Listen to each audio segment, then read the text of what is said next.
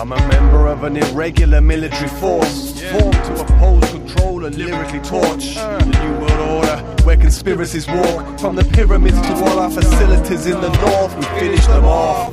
Spitting with quartz crystal, I don't need to draw pistols to scorch tissue. The floor ripples when I talk with you, and the core issue is whether or not to let the war continue. My soul's been scorched through trial and tribulation, baptism by fire at rhythms invigorate them.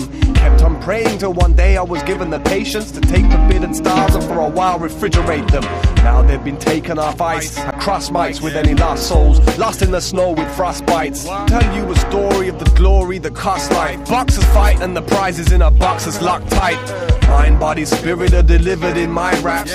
My God visited me and physically hijacked control of my soul. Now every time that I write, it's Christ-like, and so the lyrics have got a climax. A lot of tribes have the face of a terrorist, shrapnel in the capital, a nation of derelicts, collapsing the negative, assassins on Pegasus, venomous attacks, 7 raps from the heavenlies, poetic flows that echo through the crevices. When the Sultan lets go of his falcon, you'll remember these heavy duty red rubies that's imported from a land covered in black sand and blue orchids.